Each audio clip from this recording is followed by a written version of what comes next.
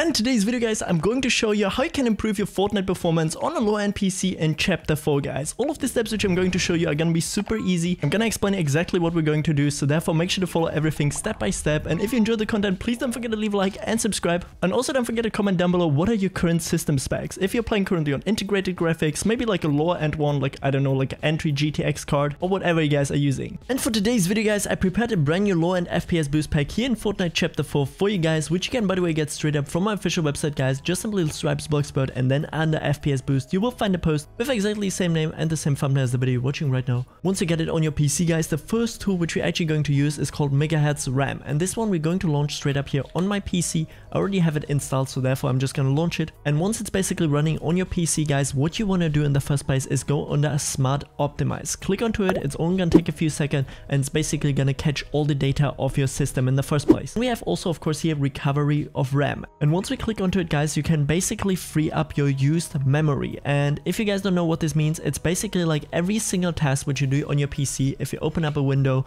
if you open up a file, I don't know what, play games, the total amount of your memory is gonna be in used mode, because it basically has like temporary data about everything which you did before you actually restart your PC. So therefore what we want to do is keep the free memory as high as possible guys. Basically the higher it is, the faster your PC is going to run, and we can prevent potential stutter. And especially on lower end devices where you only work with like 4 to 8 gigs of RAM, this might be super beneficial guys. So therefore what we want to do in the extra step is click on the options, and let's just say now as an example that we're on 4 gigs of RAM, I would probably put it on 1 gig, yeah, which is 1024 megabyte. So therefore every single time our free memory actually goes underneath 1 gig of RAM guys, it gets automatically cleaned up again. So therefore our system is gonna run a lot smoother. If you're on 8 gigs of RAM guys, I would probably put it on around 3000 mbit, you know, so that every time when it goes underneath 3 gigs of RAM, it actually gets cleaned up again. So therefore just simply make sure that you actually apply the values here on your PC, save it, and let this tool run in the background. Once we're done with that now guys, we're also going to take a look at the best game user settings for low-end PCs, which are already fully optimized here for you guys.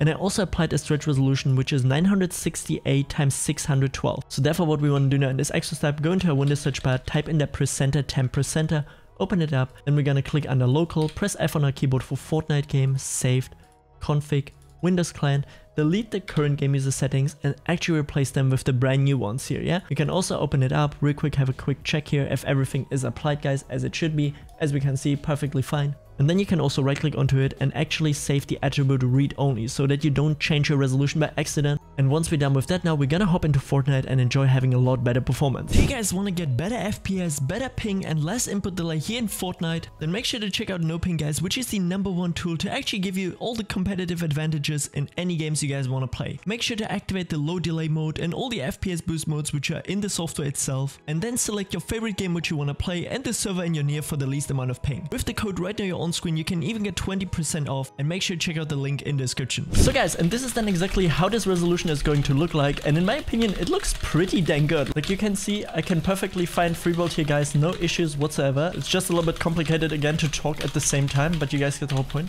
You can see I can go here through all the normal edits, which I would also usually do.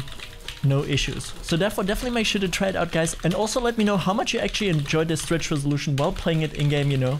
And with that said, don't forget to leave a like, and don't forget to check out the 2 videos which are right now here on screen as well, since they're going to help you out with your overall system performance.